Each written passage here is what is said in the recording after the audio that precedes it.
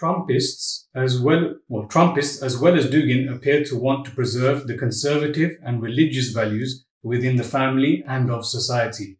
They are clearly in opposition to this one world, transgendered, homosexual, transhumanist dystopia that Klaus Schwab and the World Economic Forum agents are trying to bring about with their Great Reset. To Dugin's further credit, he is, to my surprise, this is a list, to Dugin's further credit, he is anti-communism, or in today's world, anti-socialism, anti-fascism, anti-colonialism, anti-progressivism, anti-capitalism, anti-slavery, anti-materialism, anti-atheism. He's pro-Christian, he's pro-Islam, he's pro-spirituality, he's pro-traditional values, he's pro-sacred ancient beliefs and teachings. This is all despite his very dubious earlier life, despite some questionable associations he has had, and despite what his personal religious beliefs currently are or has been. And he is even, now check this bit out, and he is even anti-modern medicine, anti-vaccines, anti-technology. He's against DNA altering, etc. And this will surprise people as well. And he is pro-Hijra. He's got a special section where he's talking about making exodus from the big industrial cities, returning to real life on the earth, practicing agriculture. This is all very much in line with our fitrah. My question to you, Sheikh, is, as Muslims, or hopefully as mu'mins believers, should we take the side of Dugin's fourth political theory and be part of their great awakening simply because they are against the greater evil of the World Economic Forum soul-destroying Great Reset? It must have been 10 years ago.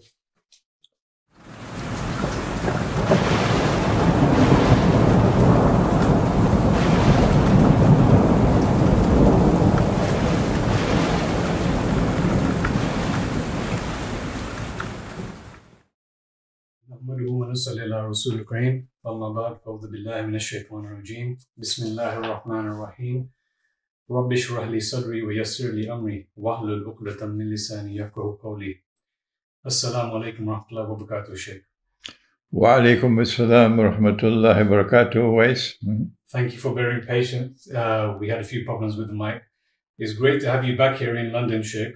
With the speed at which things were accelerating in 2021, it looked like that was going to be your last trip. But alhamdulillah, here we are.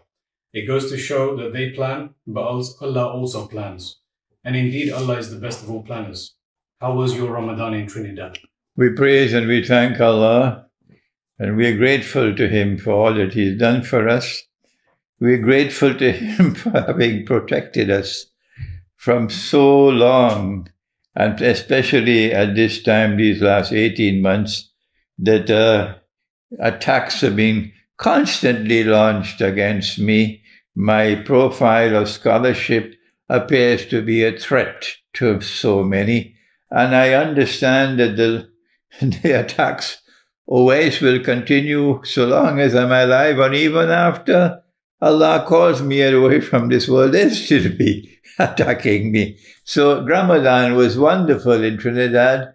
My daughter was doing her final year exams at the University of the West Indies. She was very busy, and yet she took time off every night of Ramadan after I would return home from the Salatul Taraweeh to record a video and then to upload it. And that's how you're able to get a video from me every day of Ramadan. We thank Allah, and we thank my daughter Hira, yes. Yes, that was quite an incredible effort. We really did appreciate seeing a video from yourself every day. And how about your flight back to the UK? Allah was kind. Allah was kind to me, yes, that we got the funding for my ticket, and I had a very pleasant flight. British Airways treated me very well. Alhamdulillah, I ordered a Muslim meal, and I got some curry and rice. Alhamdulillah. That's good.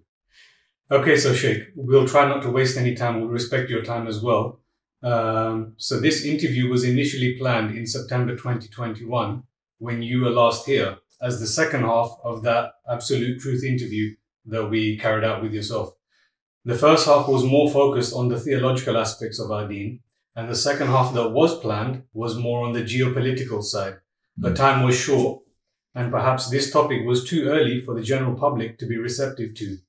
Since then, however, another manufactured or engineered crisis has taken place 2 years after the first, in the form of the Russian conflict with Ukraine and the West. The Russian conflict with Ukraine and the West. Muslims have learned a lot more on this topic since then. So now as Muslims, you say that we are preparing for the arrival of the three main actors onto the world stage as we draw closer to the end of history.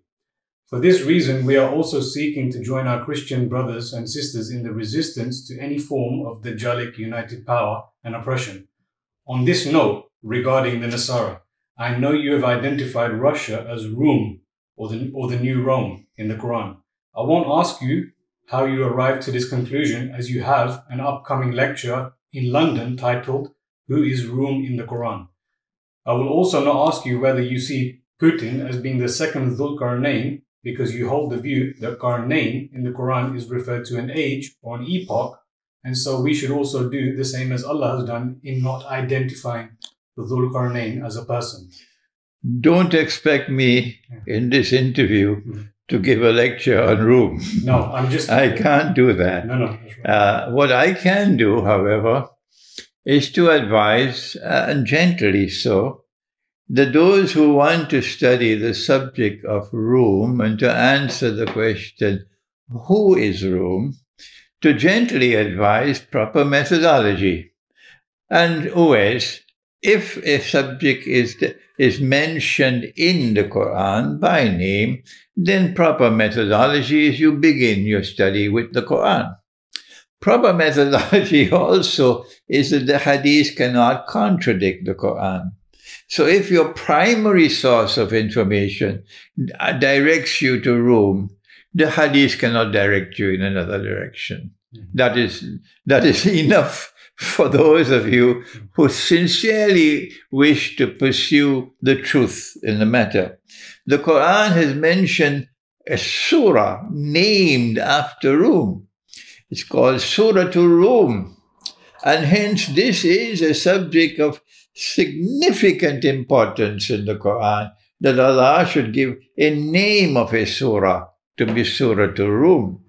Secondly, the name Rum is mentioned in that surah by name at the beginning of that surah. So we have no excuse for ignoring the Quran and giving precedence to the hadith.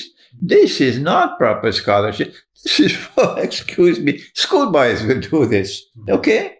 I mean no disrespect to anyone when I use the word schoolboy. My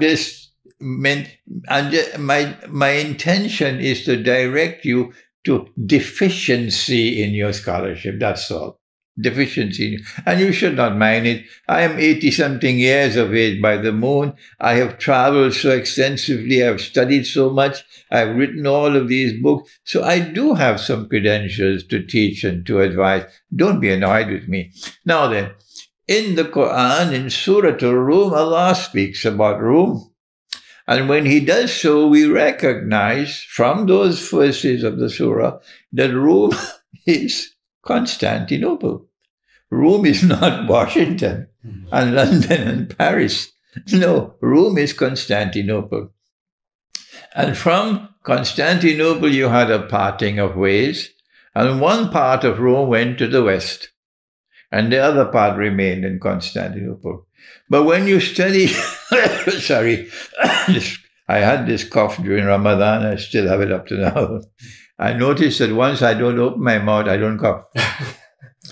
So it is something that irritates the system. When I open my mouth to speak, then I do the coughing. So please bear with me. You've been bearing with me all through Ramadan, so you can bear with me now that I'm in London. And this is my first session in London. And alhamdulillah, although it was a long journey and I was tired, I feel refreshed now. I had a nice hot cup of tea. So I'm ready now. I'm ready now. So there was a parting of ways in Constantinople, and that part which came to the west, Allah condemned them in the Quran. You don't know it, go and do your homework. That part which remained in Constantinople, Allah blessed them. and they had a victory. Gudi pata room. And Allah said there'll be 2 victories. Min qabl wa min ba'd. The second victory is still to come. Rome, when Constantinople was taken by the Ottoman Empire, that was not by accident. The applause and the victory, we won the victory, we conquered Constantinople, but you do not understand Dajjal. Sometimes I also can't understand Dajjal. And he attacks me, and then only later I realize, and then I suffer as I'm now suffering. Yes, I'm suffering now because I didn't recognize the attack of Dajjal all these years. Yeah. So now then,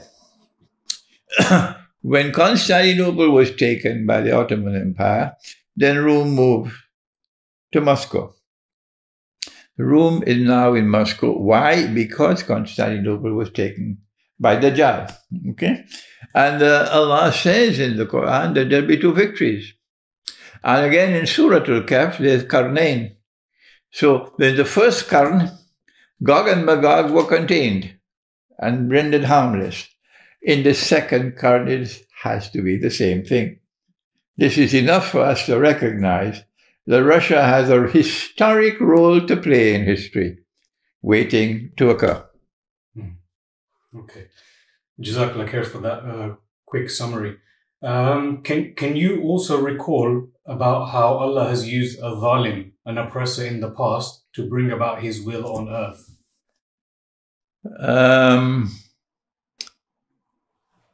There are instances in the past where Allah has used a zalim to fulfill his purposes. There in the Quran, it's also there in the Hadith. And I'm trying to recall now, but you surprised me with this question, so it's a little difficult for me to find now. Allah using a zalim. Yes, I can give you one example. Yeah. But I was deceived. It took me years to be able to understand. The Orthodox Christian Russia was a backward state with an agrarian economy, and the social system was based on serfdom. This is the beginning of the 20th century. And Allah had His plan, and they had their plans. But Allah planned it in such a way to deceive them, and they didn't recognize. So they thought they had won a great victory when the Bolshevik Revolution took place, and the Tsar and his whole family were killed. Even the Russian people themselves probably are still unaware of the Lord at work, His handiwork. And Wall Street was directly involved in the Bolshevik Revolution. And they felt, the Zionists felt that they had achieved a great victory. And then came the birth of the Soviet Union as, as an atheist state.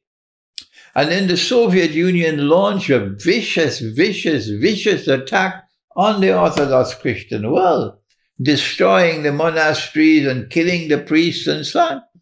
And Washington and Wall Street were happy. The Zionists were happy. We're getting what we want. We want to destroy Russia. They didn't realize the Lord God was using a zalim to fulfill His purpose. Okay? And then slowly, Russia, under the Soviet Union, became a scientifically and technologically powerful nation overnight. And the agrarian economy was transformed to an industry. Ukraine became the heart of the industrial economy of Russia. And the Soviet Union became a powerful, military powerful state, a superpower, in a little time. Good. Even the economy, the agricultural economy was transformed. And Russia became a food basket of the world. You see, all of these things did under Soviet rule, an 80-year Soviet rule. And Muslims suffered under the Soviet Union. Yes, they attack all religions. But look at that. When the time came for Allah's plan to fulfill, the Soviet Union folded up and disappeared. Okay? And they believed that they had won a great victory. But look what happened. As soon as the Soviet Union folded up and disappeared, within a short period of time, Russia returned to her Orthodox Christian heart. And the same Orthodox Christian world that you wanted to see destroyed, Allah has now blessed them to become more powerful than you are. Russia is now the most powerful military state in the world.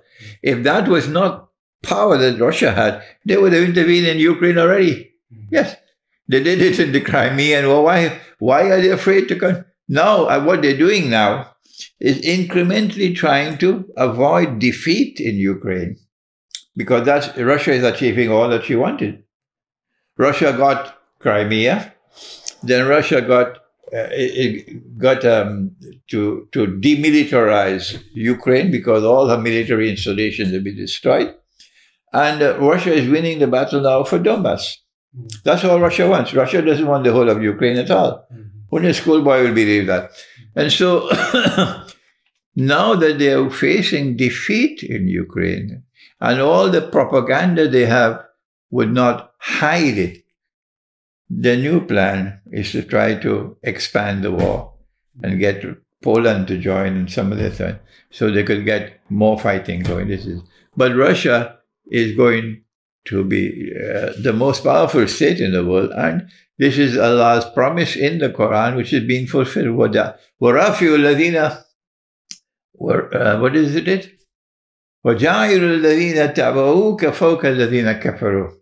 I'm going to raise those who follow you, O Jesus, high above, dominant over those who have rejected. This is now taking place before our eyes. Yeah. So here is an example of Allah using the Zalim to fulfill his purpose. Yeah.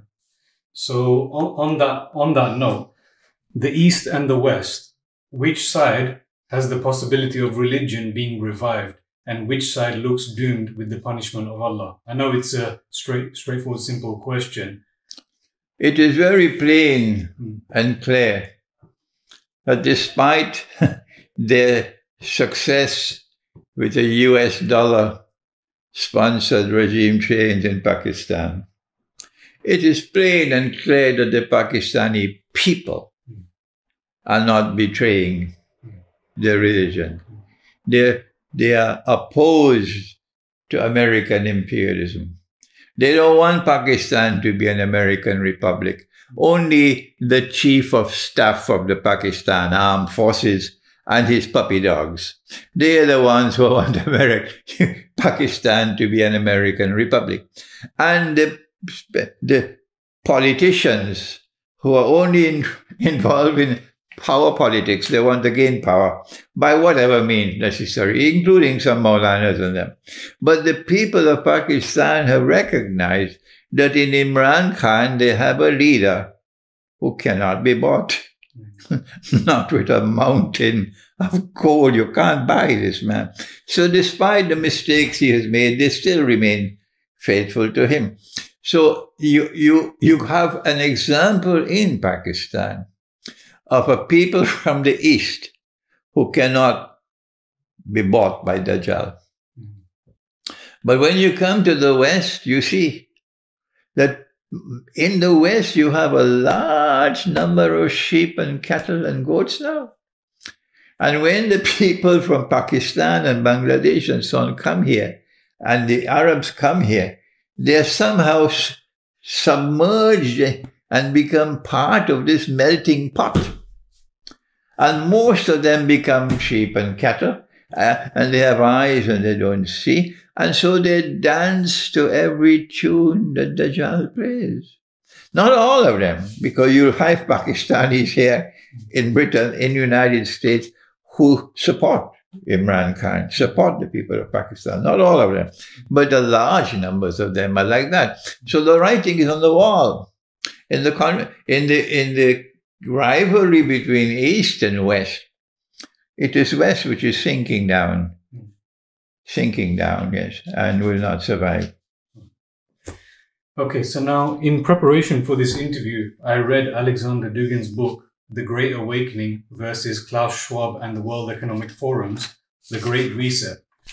Now, many of our viewers on Endgame Eschatology will be pleased that we'll be now addressing this because most of the people who follow our channel are very much familiar with Klaus Schwab and the World Economic Forum's Great Reset. So before I go any further on this book, I would like the listeners to know that I try to be as unbiased as possible and that I have frequently looked at anti-Putin, anti-Dugin, anti-Russian and even anti-Sheikh material for a couple of years now. I am very much aware of the occultists' chaos magic symbolism and of their belief in creating order out of chaos, also known as Ordo ab Chao. I am also well aware of the connections to the Israeli traditionalist Avigdor Eskin, the Uzinski group, Bolshevism, Nazism, fascism, Crowleyism, and Satanism. Having said that, Sheikh, I would like to begin with some questions based on excerpts from Alexander Dugin's latest book. So today's modern Western society has many popular intellectuals, such as Jordan Peterson, just to name one, that are teaching that the individual matters the most. This is what they're teaching, that the individual matters the most. I have recently heard yourself say that Islam teaches the contrary. Alexander Dugin says that the individual is the last word of the liberal. The more I ponder over these words, the more I start to see words such as selfishness, animalistic, or demonic behavior. The story of arrogant and isolated Iblis comes to mind. My question to you, Sheikh, is, as Muslims, should we be totally against any form of liberalism and individualism? Nabi Muhammad, Allah's blessings be upon him, is our leader and our guide. And Allah has commanded us in the Quran, follow him. In kuntum ba'da'udhu billahi minash shaitanir rajim. In kuntum tuhibbun Allah fattabi'uni yuhbibkum Allah. If you love me, follow him. I will love you. What did he leave? Did he leave an individual or did he leave a jama'ah? Answer, he didn't leave an individual. He left a jama'ah. So the answer is as plain as a daylight. Our primary obligation is to the jama'ah. The jama'ah. In fact, there's a hadith, there's no Islam without the jama'ah. And there is no jama'ah without a samu wa ta'atu. That is, listening and obeying, discipline.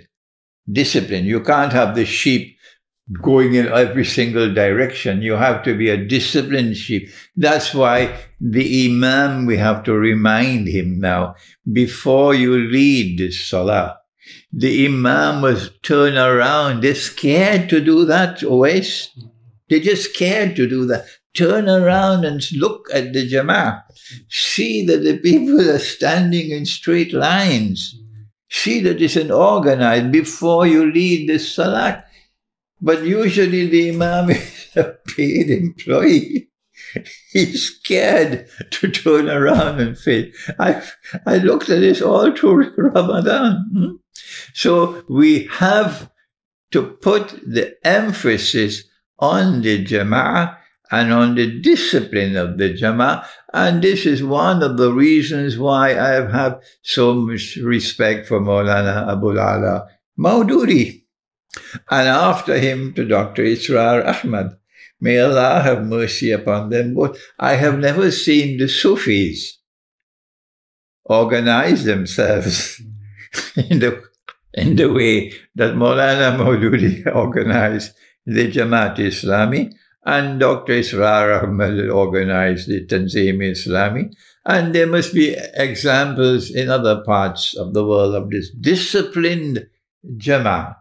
May Allah bless them both. So my answer to you is that they may have the individual as their priority.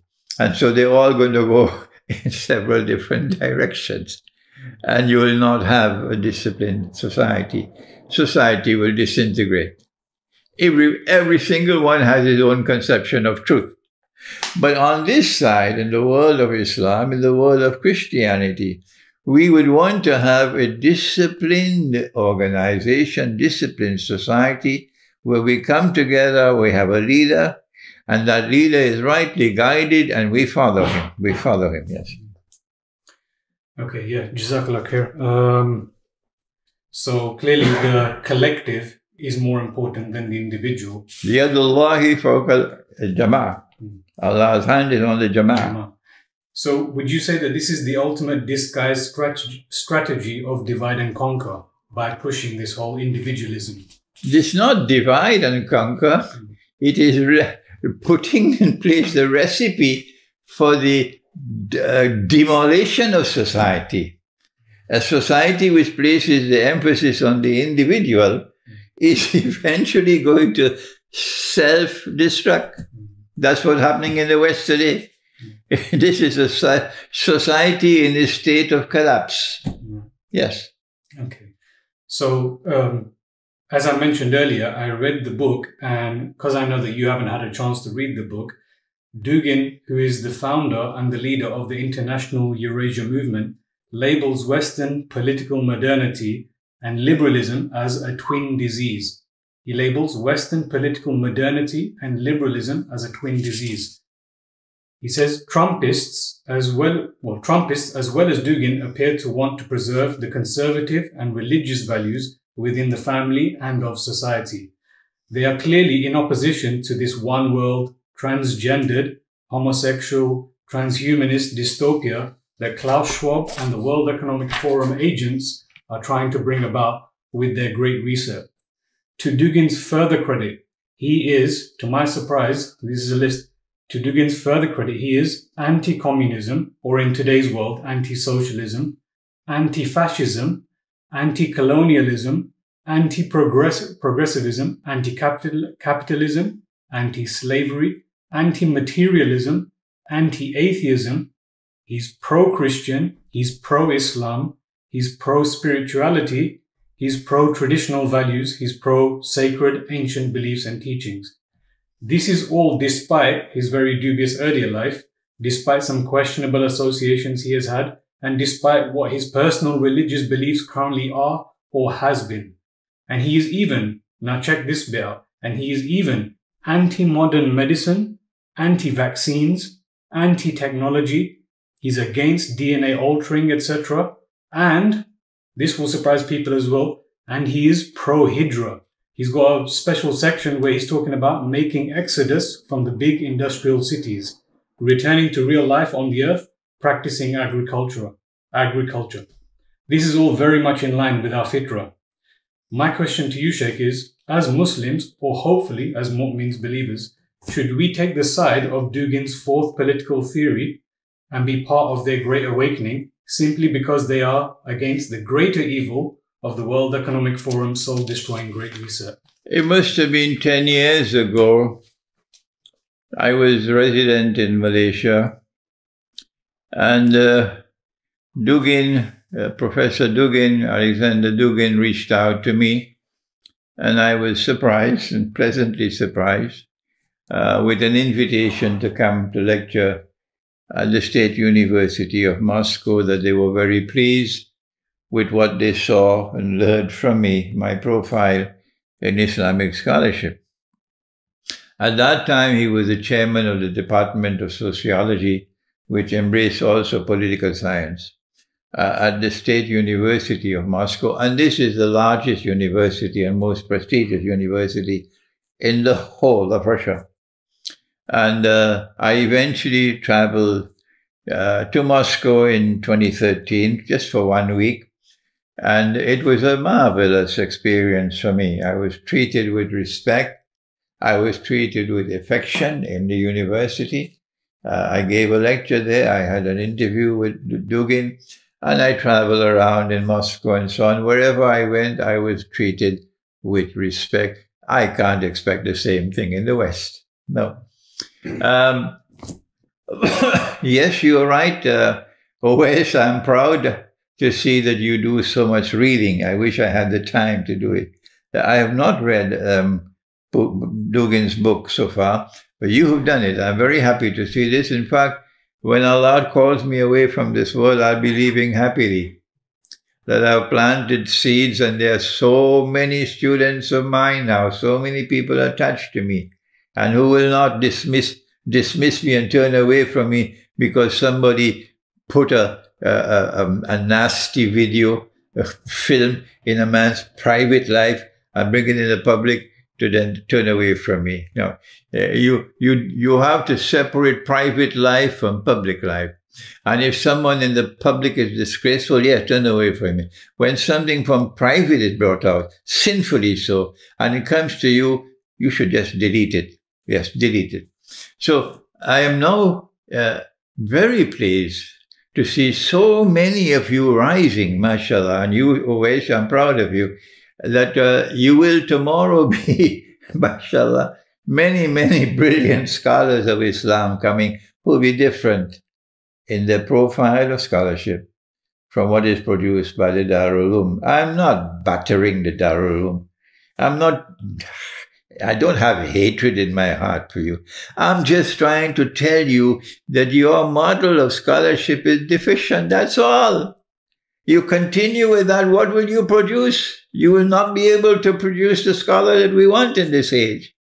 I'm asking you to turn away from that model and to turn this model which produced Dr. Muhammad Iqbal, which produced Maulana Fadlur Rahman Ansari, which produced Imran.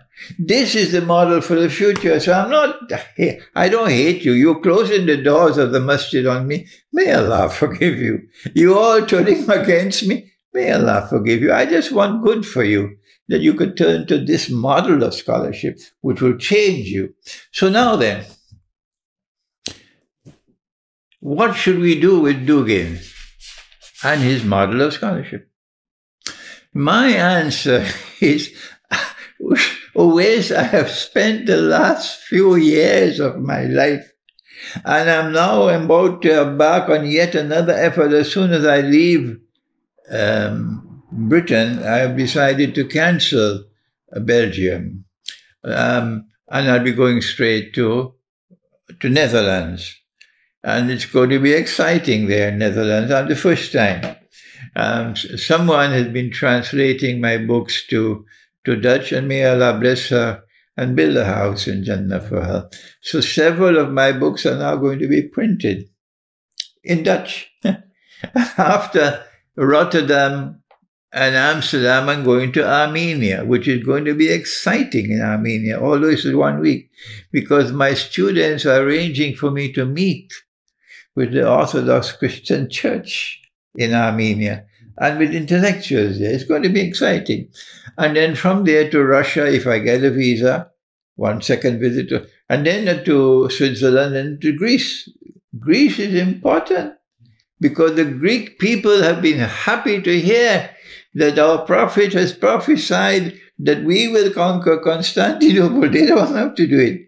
And my view is that when we conquer Constantinople, we'll return Hagia Sophia to them, to the Greek, not to the Russian, to the Greek. So they are so happy in Greece.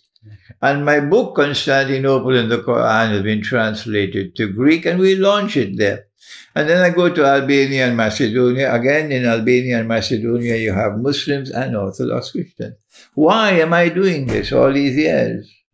I'm working to build fraternity between the world of Islam and the world of Orthodox Christianity. Fraternity between Islamic scholarship and Orthodox Christian scholarship. I'm working for this, and some people are saying now that Imran is a pioneer of this fraternity which is now emerging. So certainly we'll want to embrace Dugin, embrace his scholarship, and build fraternity between our scholarship and his scholarship. And in the process of building fraternity, interacting ways, we'll both benefit. It does appear so, yes. So Dugin also says that Satanists such as Crowley, LaVey, Lovecraft are not the real concern, as they do not hide and are open about what they do and believe. Rather, he says it is modern science and modern culture that is the real black magic. This is what he says in his book. Rather, it is modern science and modern culture that is the real black magic, as modern civilization is a preparation for Ad-Dajjal, the Antichrist. These are his words.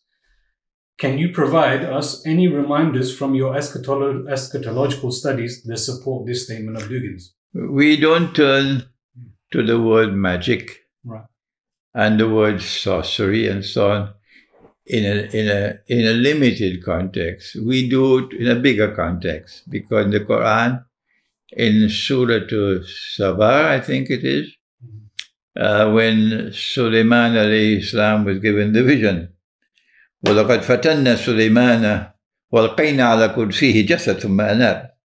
In that passage, when Sulaiman asked Allah, وَهَبْ لِي مُلْكًا لَا يَنْبَغِي لِأَحَدٍ مِنْ بَعْدِي, grant me a kingdom which none can inherit after me, and also grant me a kingdom which will be incomparable, none can compare with it after me. In the response from Allah, He gave him the jinn, the shayateen of the jinn, to work for him. Good? And Allah spoke about the shayateen in construction of high buildings and going down into the depths of the ocean and the earth and so on. The sky and the earth. Ya ma'ashar al-jinni, ya ma'ashar al-jinni wal-ins, in istata'tum an tanfuzu min aqtari samawati wal-ard. Samawati wal-ard, fanfuzu. So the jinn are at work, and these are not the jinn who are Muslim, these are the jinn who are shayateen, is there in the Quran. So we know that modern Western civilization, cryptocurrency and all, is supported by these evil beings. This is nothing new for us. We are aware of this, okay? And we are not surprised, therefore, when the jinn are attacking us in this way. But there's a way to protect yourself. Why is it that we've been teaching again and again, begging my students, make sure you recite the Quran every day. Make sure that you recite the correct juz. Make sure that you do not cut any surah, the Quran in them. This is the best gift I have given to you in my life. When I leave this world, this is the gift I'm leaving with you, that all my students will be reciting the Quran every day and completing the Quran every month. If you do this, the Quran will protect you. Yep. Jazakallah khair. Okay, so I remember also Sheikh Umar Balush saying that the nature of batil is such that it needs a leg of truth to stand on. It needs a leg of truth on which to stand on, yes.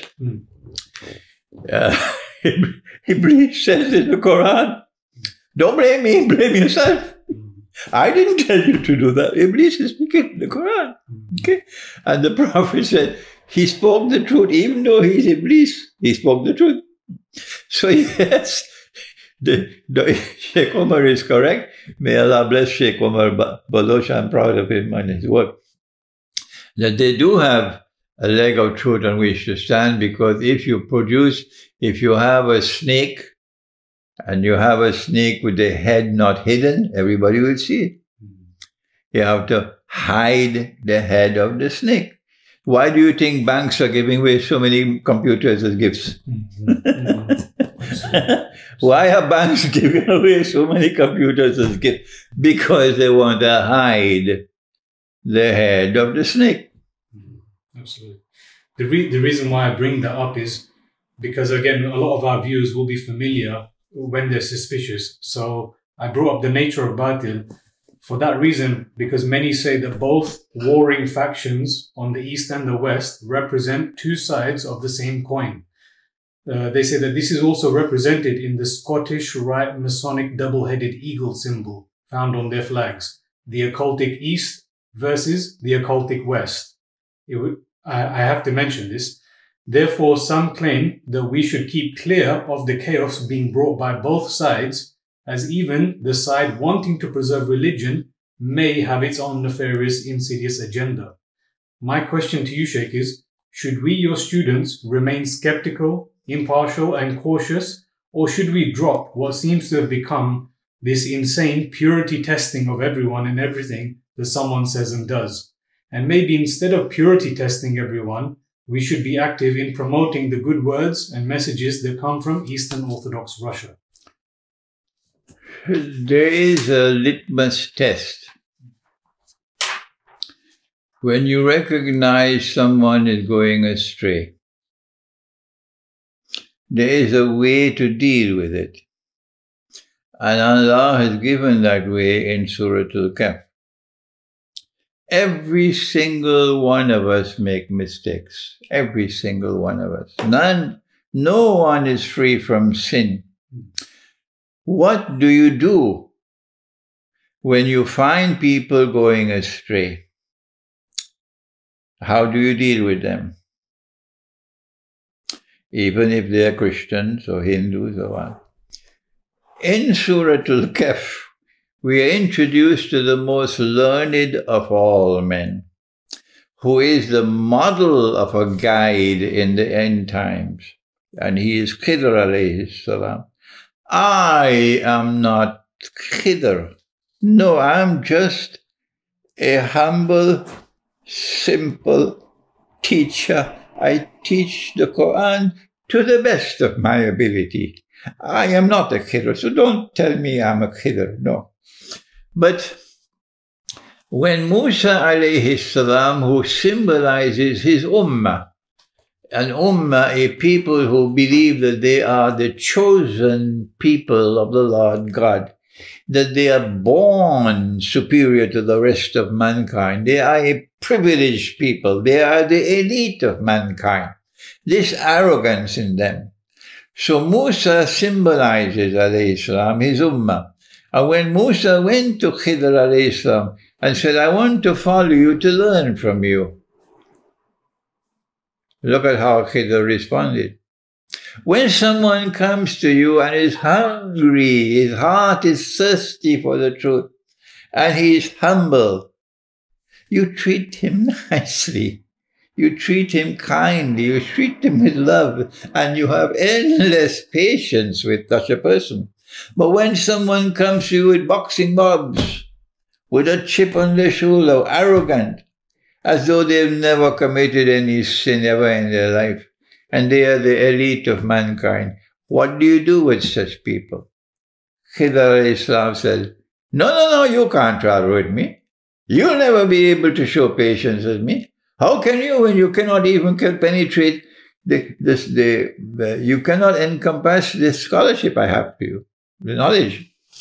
So then when Musa said, I'll show patience, what did he say? You can come. Don't ask me any questions. Look at that. Don't ask me any questions. This is how you treat these people who have this arrogance and they want to be argumentative. They believe that they're ever right and nobody else is right. And I am wrong and you're wrong. So leave these people. But others who are willing to learn, then you treat these people, you pay attention to those who want to learn, who have sincerity in their hearts, who have hunger in their hearts. These you have to be patient with them, loving with them, kind with them, teach them. And these are the ones who will be able to benefit, whether they are Christians or Muslims. There's so many Christians now listening to me.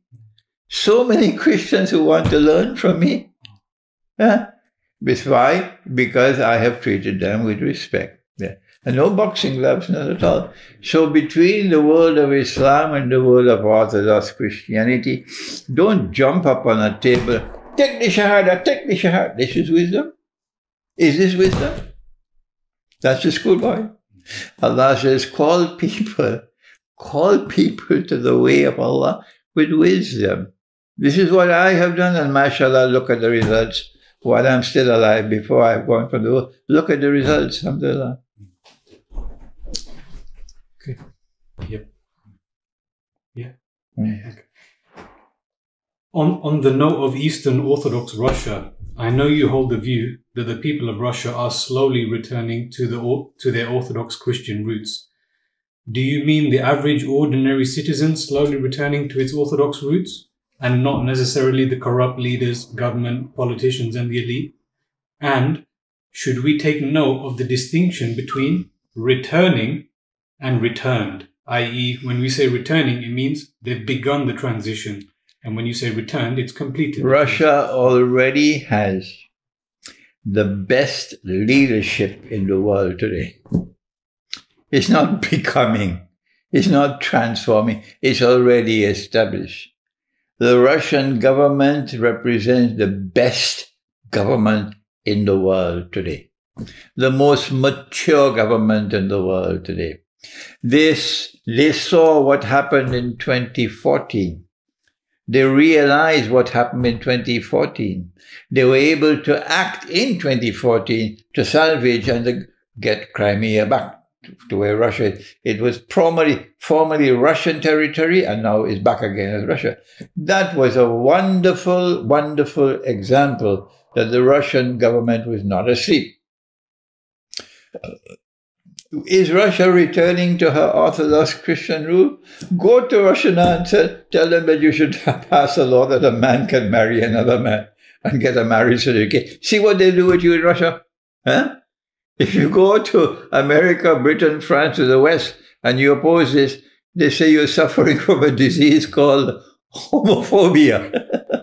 But there you could see evidence in Russia. I don't need any lectures from any of my critics. You can see the evidence already in Russia, substantial evidence, that Russia is returning to her Orthodox Christian roots. And that does not make Russia hostile to Islam. When Russia returned to the Orthodox Christian roots, Russia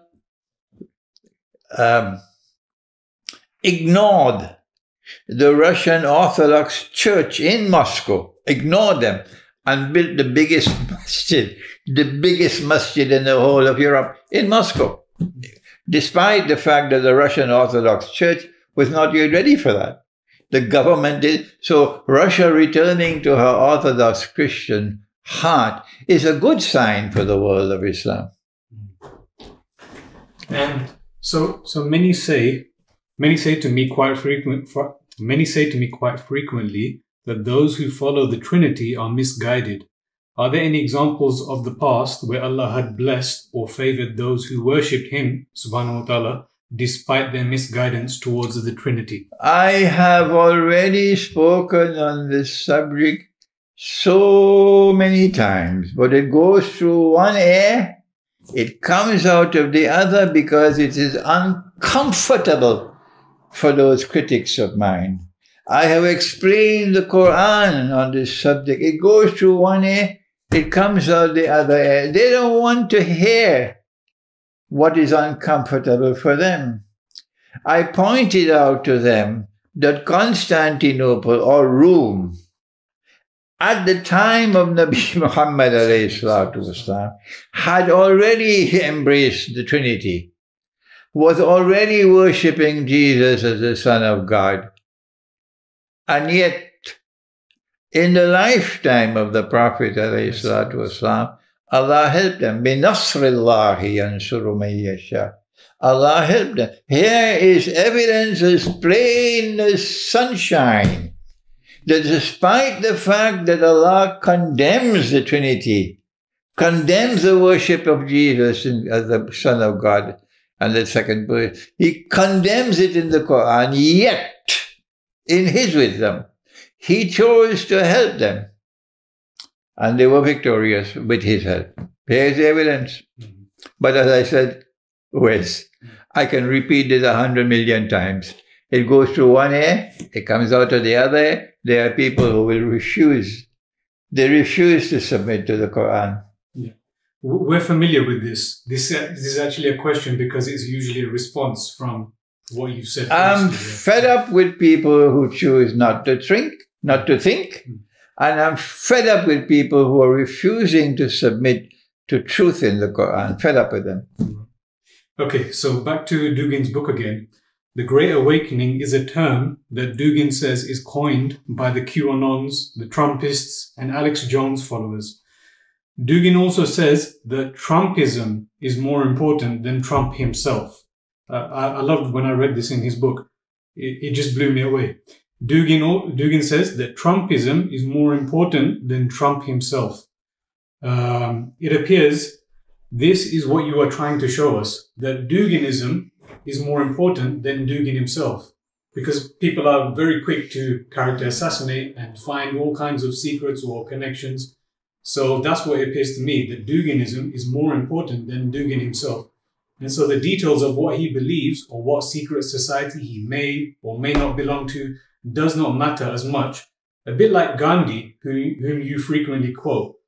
Am I right in saying that the shirk or the polytheism that he practiced did not matter as much as the good words he spoke or the good values he held and the good actions that he carried out? My question to you, Sheikh, is this. Is this the lens with which you are looking at the likes of Trump, Putin, Dugin, and maybe some other leaders of the past? I have no comment to make on Professor Dugin's private life or personal life. No comment to make on that.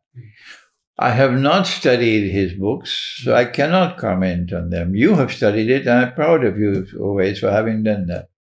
What I can say is that Dugin reached out to me when I was in Malaysia and mentioned how pleased they were with my profile of scholarship in Islamic eschatology, when my own people were rejecting me. And they're still rejecting me to this day. I'm accustomed to their rejection. And Dugin invited me to Moscow, and I went. And when I went there, they treated me with respect. They treated me with affection. He and his whole team. He invited me to lecture at the State University of Moscow, which was a great honor. I don't know any other Islamic scholar who's been honored like that. I wouldn't get an invitation from Harvard or Yale or the Sorbonne or the University of London or Oxford or Cambridge. Never. I will never get that invitation. But the most important university in Russia invited me. And I went and I lectured, and my lecture was received with respect. So I have positive views about Dugin. I had an interview with him, a long interview. I don't think it was ever published. But it showed a meeting of minds between him and me. We were both on the same wavelength. So I have only good things to say about Dugin. And whoever is not comfortable with that, go your way and leave me alone. Right. Yeah, I completely agree with you, Sheikh, because when I read it, everything that he was saying seemed to be in line with the Islamic spirit. And yeah, it just seems like us Muslims should just stop this whole serious scrutiny and purity testing of everyone. But moving on. So Dugin also says the Great Reset offers nothing. So this is again more interesting. Dugin also says the Great Reset offers nothing, theoretically, not even remotely something that might appeal to Muslims. Is the West's unipolarity a Dajjalic trademark? If so, should we Muslims be for Dugin's Eurasian vision of a multipolar world order? There's several questions there in one. Yeah. Let us answer the first one. Okay. There are Muslims who have eyes with which to see, and they can see and understand. And my lectures help them. And there are others who have eyes and yet cannot see. Those who have eyes and yet cannot see, whenever Dajjal plays a new tune, they dance to it. And so, for them, there's a great reset. But not for those who have eyes and who can see. And I have been helping them to see. They can recognize that, as the French say, plus ça change, plus c'est la même chose. It's the same thing over and over again. Dajjal is simply playing new tunes, pursuing the same agenda. So there is no great reset for the Muslim who can see. What he does is he recognizes what's happening in the world with every new tune. Like there was a tune yesterday, I don't know if you heard it, that when you go to the masjid, you must put on a face mask.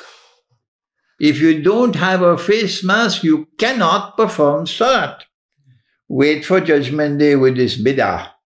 And secondly, that when you're performing salat, you have to stand 3 feet apart like monkeys. In Pakistan, they call them bandar. Huh? Yes, this is my harsh language. And they dance to the tune. They dance to the tune, you see. But those who had eyes to see, they refused to go to the masjid to participate in that bogus salat.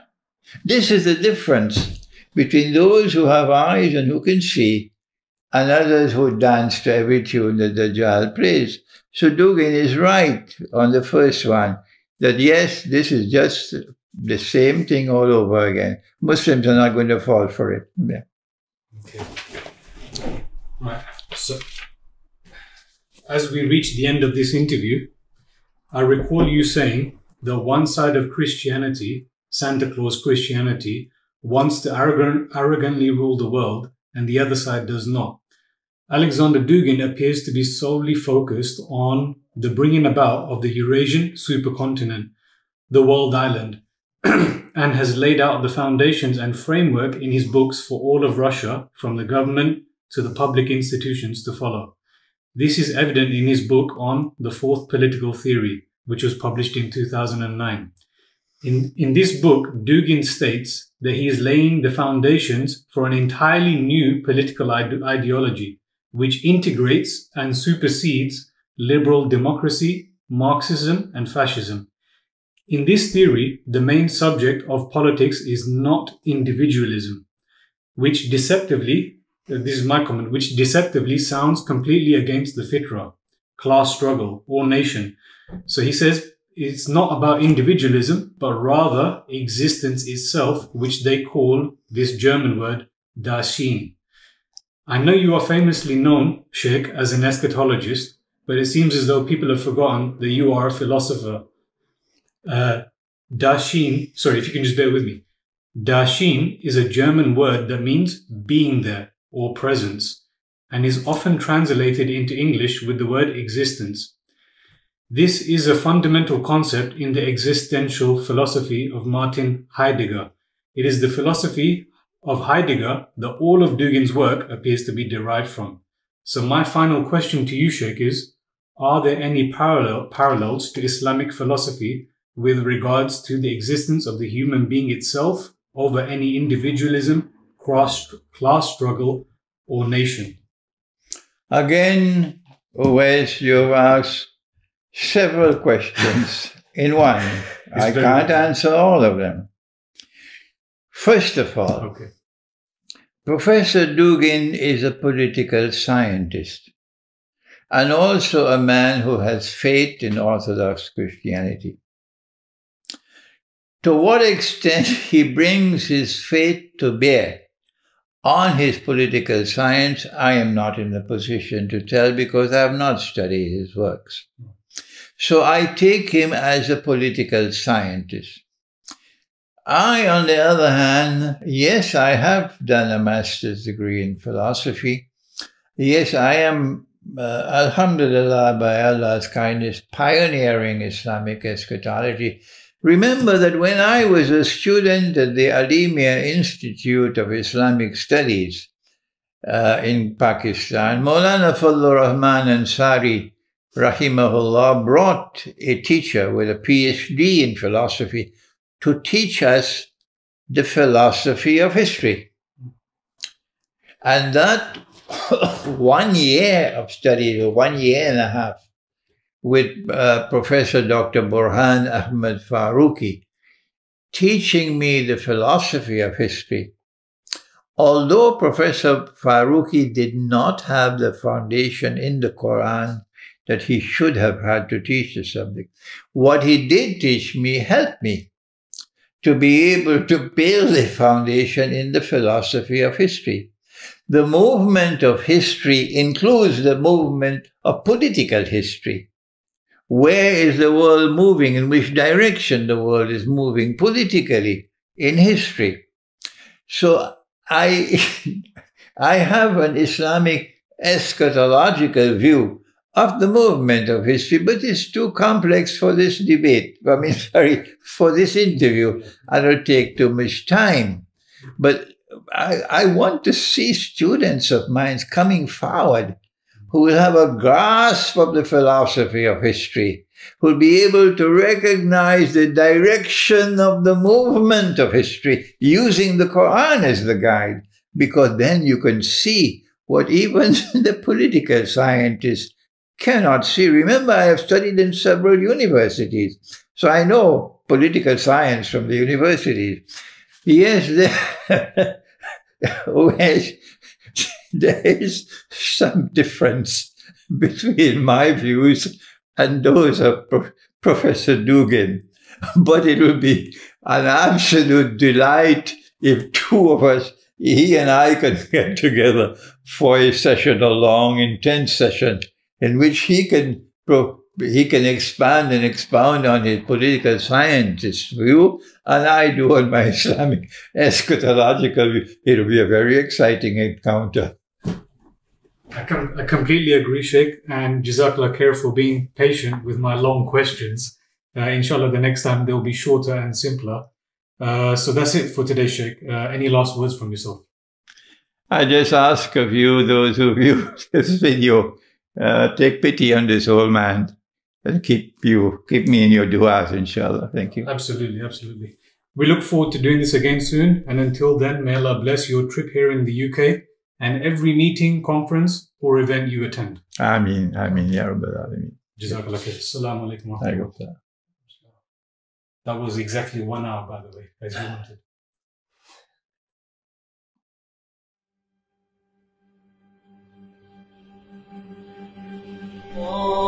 الله أكبر الله